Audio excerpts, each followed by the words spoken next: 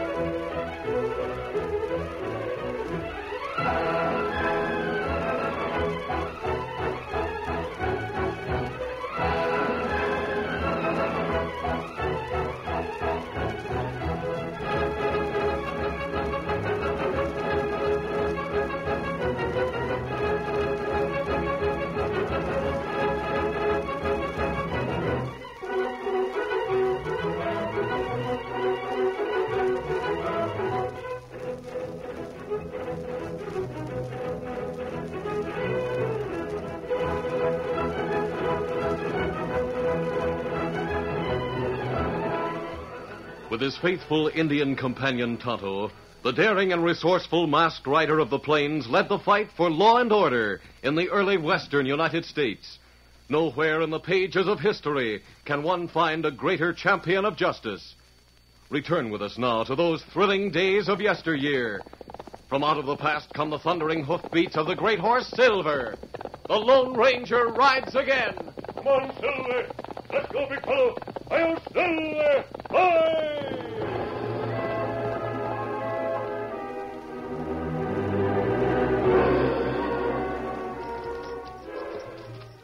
The Lone Ranger and Tonto were in their saddles guiding Scout and Silver through a dense stand of timber on the side of Cold Spring Mountain. In the distance, they could hear the rush of water. That not sound like water in stream. It isn't, Tonto. It's a flume. Oh. Just beyond the trees, we'll see the old stamping mill and the flume that Jim Wallace built when he was operating his gold mine. Well, me here a last chance mine. For a time, Jim did well with his mine. But his luck ran out. Hey, Kimasabi. What is it, Tonto? Someone come this way. Me catch sound of hoofbeat. Wait, let's see who's coming. Also, trees are so dense, can't see more than a few yards ahead. Horse come close now. We see him in a minute. Yes. There come fella. Hey, who are you? Fast, get around here. Come on, you. Just a minute. Get up there. Oh, what matter with him? Him act scared. Yeah, that's too bad, Tonto. I guess he saw my mask and thought he was going to be robbed. Took me for an outlaw. I'm getting used to that, but I don't like it.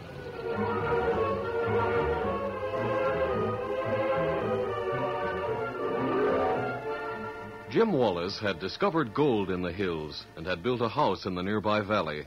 Later, he had built a stamping mill at the top of his mine shaft. The ore that came from underground was crushed by mighty hammers, and much of the dirt and stone removed and washed away. The years had been good to Jim. He had prospered, and his daughter Nancy had grown to womanhood. But the mine had petered out, and the stamping mill went silent. Matilda Wallace had died, and Jim and his daughter still lived in the small house. Jim's friend, the sheriff, came frequently to share their evening meal. Nancy, you're getting to look more like your mother every day. What? Well, that's the nicest thing you could say, Sheriff. Jim, why in tarnation do you keep Nancy way out here in the west? Oh, but Sheriff, I like it here. You should be in one of the big cities in the east to meet the right people and really... I've told you before. Nancy and me, I know, Jim. You want to stay near the last chance mine. But Dad busted Jim, you don't work the mine. It's been played out for 2 years. Now you've got a chance to sell out. We're sort of sentimental about it, Sheriff. Besides, Matilda's buried nearby. Yes, and besides that, Sheriff, Dad built the stamping mill. Yes, sirree. I got the only stamping mill within 100 miles. What good's a stamping mill without the gold ore to feed into it? Yeah, you wouldn't understand, Sheriff. Is it true that Mel Barton has made you an offer for the stamping mill? Yep. He figures if he owned the mill, he could move it over to that new mine he's working. The other side of the range. Well, all I can say is you're crazy if you don't sell. That's what you are, Jim. Downright crazy if you don't sell while you got the chance. Come here, Sheriff. Step over to the door. I want you to hear something. All right. What is it, Jim? I'll open the door. You hear that water coming downhill? And the waterfall? Sure, I hear it. It's the overflow from the flume up at the mine. I sit here at night and listen to that. Brings back memories. Memories? Yes, sir, Sheriff. Memories of when me and Matilda sat here. When Nancy was a baby. And the things we talked about and planned. Sometimes it seems like I can hear Matilda speaking to me. You can hear the old stamping mill going full blast like it used to. All right, Jim, I won't say no more. Well, long as I'm at the door, I may as well keep going. I've got to get back to town. Thanks for a fine meal, Miss Nancy. You're welcome anytime, Sheriff. Just a minute, Sheriff. Looks like we got company. Mel Barton. Oh, hold on. Oh, steady, boy. Good evening, gents. Miss Nancy. Good evening. Kind of off your range, aren't you, Barton? I just rode over to see if Jim had changed his mind about selling the last chance. No, Mel. Well, now, see here, Jim. I've offered you a fair price for an old worked-out mine just because I want the stamping The mill. price don't enter into it, Mel. The last chance is not for sale at any price. It's a sentimental proposition with Jim. You're wasting your time, Barton. All right, then, if that's a final word. It's the final word. Then I'll say good evening to you, and you too, Miss Nancy. Good evening. I'll say the same. And thanks again for the fine supper, Nancy. Come anytime, Sheriff. Where's your horse, Sheriff? Right over yonder. I'll walk over with you and lead my horse. All right. Come on, boy. Yeah, Jim Wallace is a fool not to take some cash for that stamping mill he can't use and worthless property that's worked out. Well, you see, Mel, he and Nancy want to stay here. They don't need cash, and like I said, Jim is a sentimental old crook. Sheriff, there's something you should know. What's that? There's a masked outlaw in this vicinity. And if I'm any judge of the way a man wears guns, he's a killer. Yeah? I came face to face with him and an Indian in the woods this morning. You don't say. Before I could get away from him, he asked me questions about Jim Wallace. He was looking for Jim? Oh, I didn't say that. He said he asked me questions about him. I thought I'd mention it if anything happens to Jim. Wonder who he could be. Masked, you say? Masked and riding a white horse. Oh, speaking of horses, here's my Mustang. I'll see you again. Yep. Steady that one. Get up there. Masked man, huh? Well, steady. Get up there.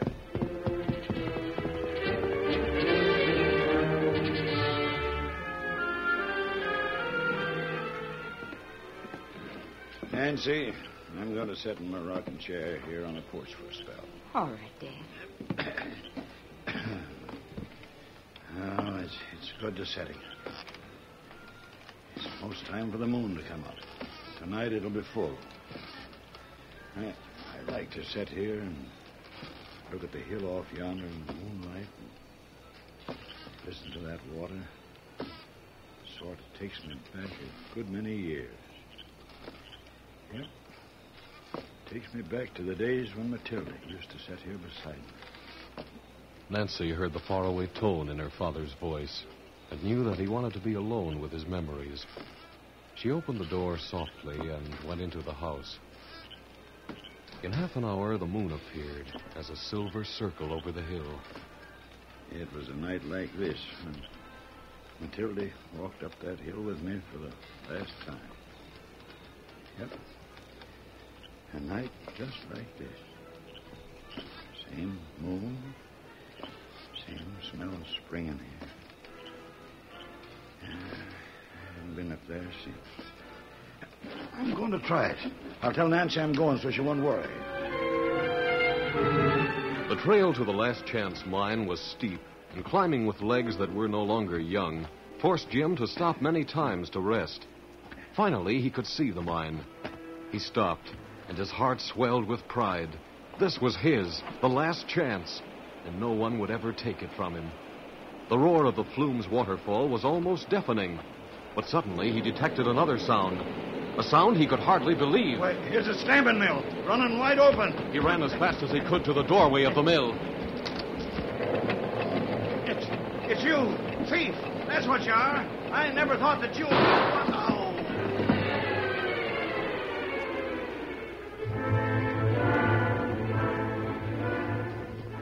It was the following morning when Nancy rode hard into town and reined up in front of the sheriff's office. Oh, there, steady, easy. The girl's hair was disheveled. It had been blowing free in the wind, and the dust on her face was streaked with tears. Sheriff!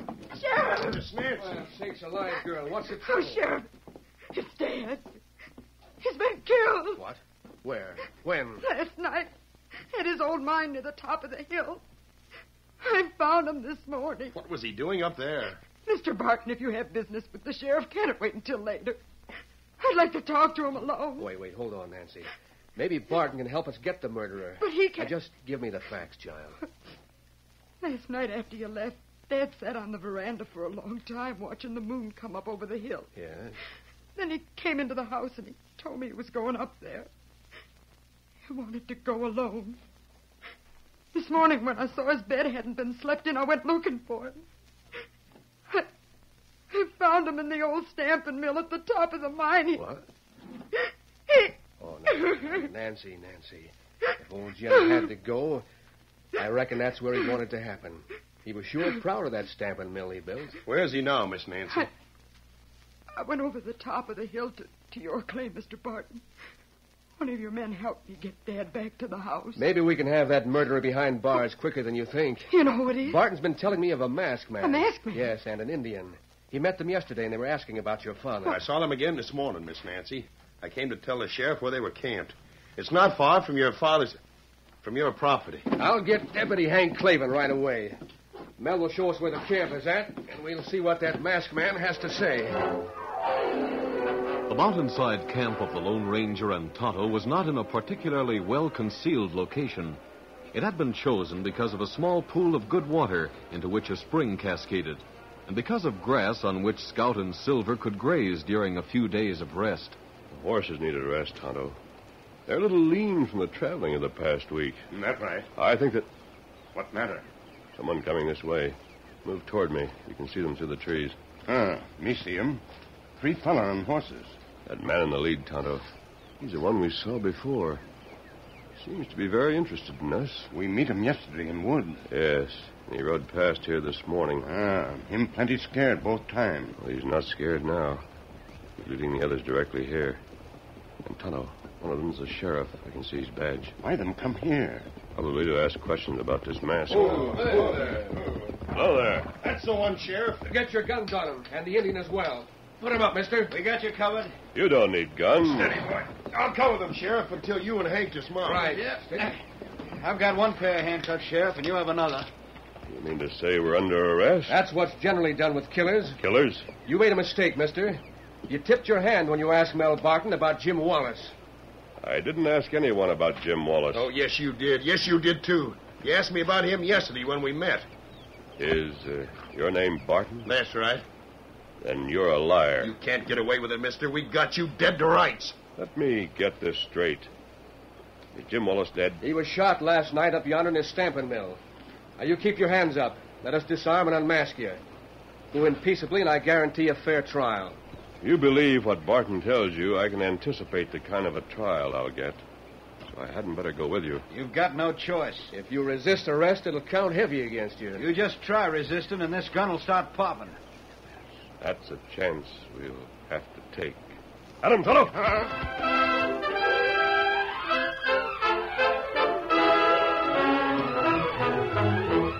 The curtain falls on the first act of our Lone Ranger story. Before the next exciting scenes, please permit us to pause for just a few moments.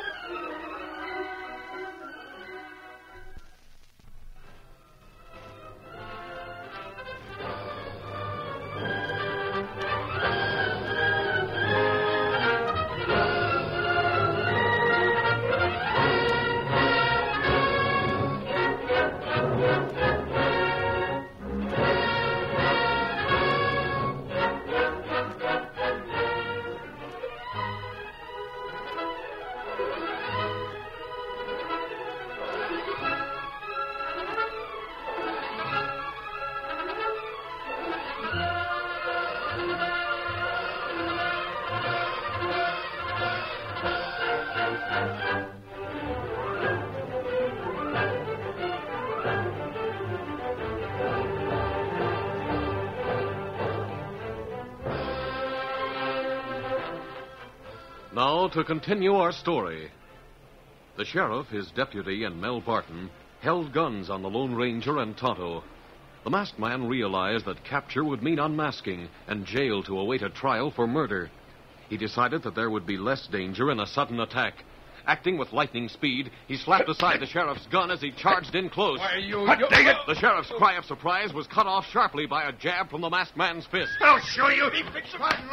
Tonto's hard fist cracked against Barton's jaw. Hank leaped to the side so he could shoot without striking one of his companions. But the Lone Ranger had looked for such a move. He pushed the unconscious sheriff at the deputy. Here comes the sheriff. Hey, what the... Both men fell to the ground. I'll take that gun. Wait, let me go. You can't... Sorry, deputy. Now, listen, mister. Wait, don't hit me. You can't hit a man that's down. I'm not going to hit you. Just going to toss this gun aside so you won't hurt someone. There.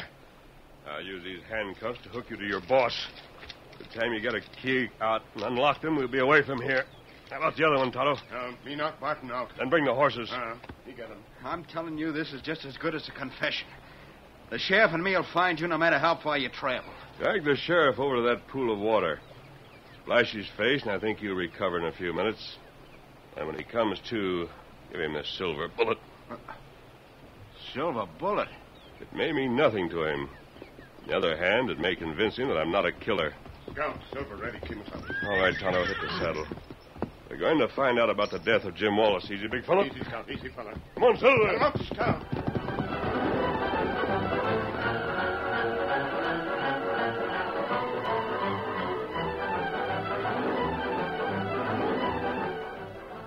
The Lone Ranger knew where Jim Wallace lived, and with Tonto, he rode to the house. Nancy was alone. When she saw the masked man, she accused him of murdering her father. But you're mistaken, Miss Nancy. Your father was a friend of mine. I knew him years ago. But... I want to help find the man who killed him. I'd like to see where it happened. The Lone Ranger's manner was kind, and his voice was reassuring. There was something about him that inspired confidence, and the girl found herself believing what he said. Finally, she agreed to help him. I can take you to the stamping mill. You may have seen it. It's the building near the top of the hill.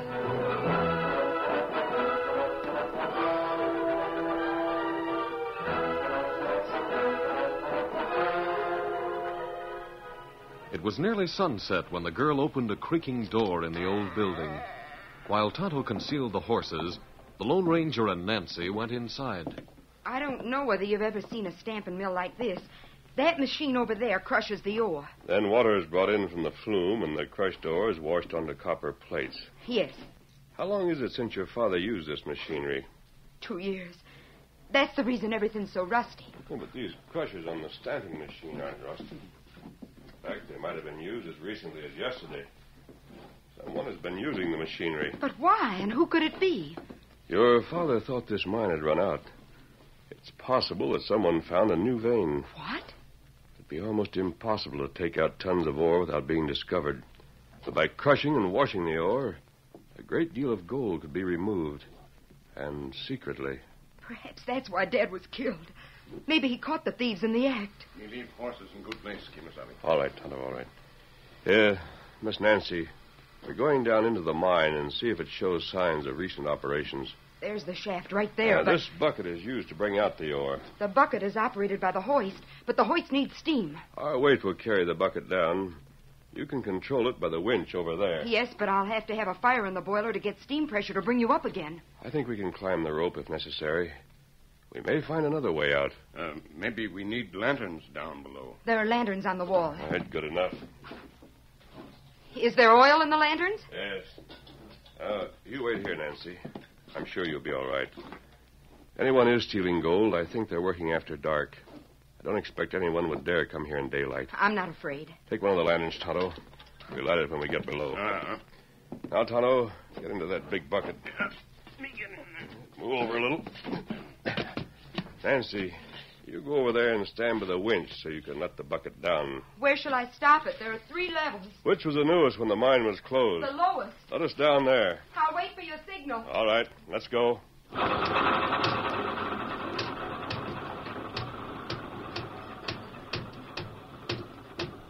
Should be almost there, Tonto. This is the bottom. Come on, Tonto. Heavy black in mine. We'll light the lanterns. Here. Here are the lanterns. Good. That's better. Which way we go now? We'll have to look around. Come on.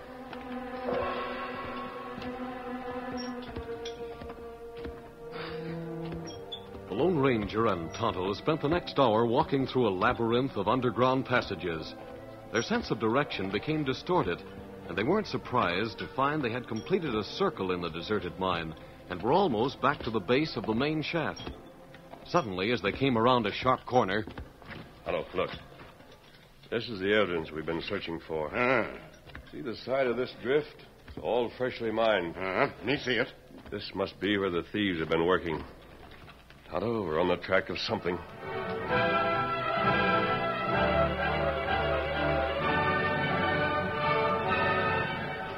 In the meantime, Nancy Wallace had made a startling discovery. She was waiting impatiently for the return of the masked man and Tonto when the sheriff came into the building with Mel Barton at his side. Go on, Barton. We'll look around here and see if we... Why, Miss Nancy. Sheriff.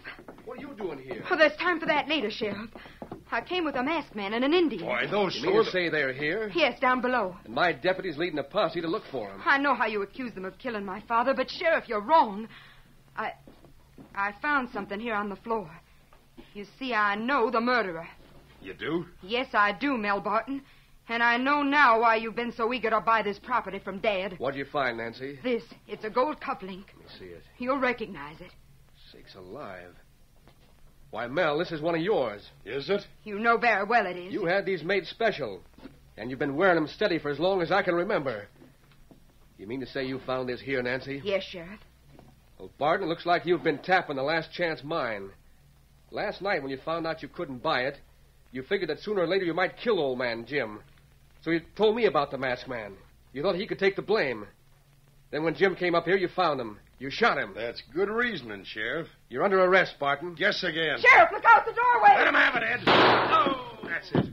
Now, you, Nancy, stand over there and don't make any fast moves. I just came over to get a fire started in the boiler. When I saw you here with the sheriff, I figured I'd better stand by the door and see what was going on. Glad you did. Sheriff, are you badly hurt? No, I guess not, Nancy. Got me in the shoulder. Keep the girl and the sheriff covered, Ed. I'll find some rope. We'll tie these two for the time being. Why not let me finish him off? We've got to work things out, Ed. Hank the deputy is already half convinced that the masked man is the one who killed Jim Wallace. We'll set this up so there'll be no doubt about it. He'll be blamed for killing this girl and the sheriff as well. And we'll be a couple of heroes, because we'll be the ones who got the masked man and his Indian pal. Yeah, I savvy, but how are you going to work it? Leave that to me. Nancy, how did that masked man get down below? Do you think I'd tell you anything that would help you? I know a way to make her talk. Come here. Let go of me. Most any girl will talk if you twist her arm a little. You beast. I wouldn't give in to you if you twisted my arm out of the socket. Wait a minute, Ed. Can't make her talk that way. Grab the sheriff's arm. She'll talk to save him pain. Don't you do it, Nancy. I'll try it. No, you've already wounded him. I ask you a question. He and the Indian went down in the bucket. That's better. How did you think they'd get down? I just wanted to find out, that's all. Is there another way to reach the pay dirt down below? Don't you wish you knew? Now, Nancy, how did he plan to get out of there? There's no fire in the boiler, so there's no steam to turn the engine and bring the bucket up. Well, are you going to answer me? Don't answer him, Nancy. Don't you do it. Ed? Right, boss, I savvy. Wait. Leave the sheriff alone. The masked man planned to come up that rope. Climb up, huh? Yes. And the Indian the same, eh? Yes. Good. Now we better gag you and the sheriff so you can't sound the warning.